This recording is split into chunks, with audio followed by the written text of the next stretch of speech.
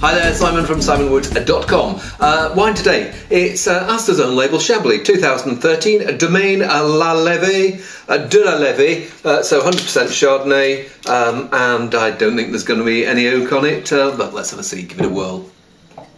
And it's pretty straight down the line Chablis. It's got that mixture of leanness and fatness, which is what makes Chablis such a classic wine. It smells like there's going to be a slightly creamy edge to it. There's quite ripe fruit there, but it's ripe on that citrus green gauge edge. Yes, it's going to be ripe but fresh and clean.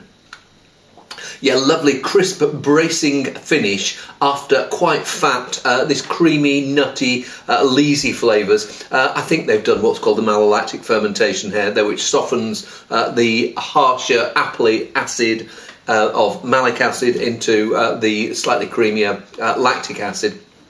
But it's not too big and buttery. There's this nice rich flavour, but this tension and citrus bracing edge to clean up the finish. Very nice, and I think I'll be drinking quite a bit more of that later. See you soon.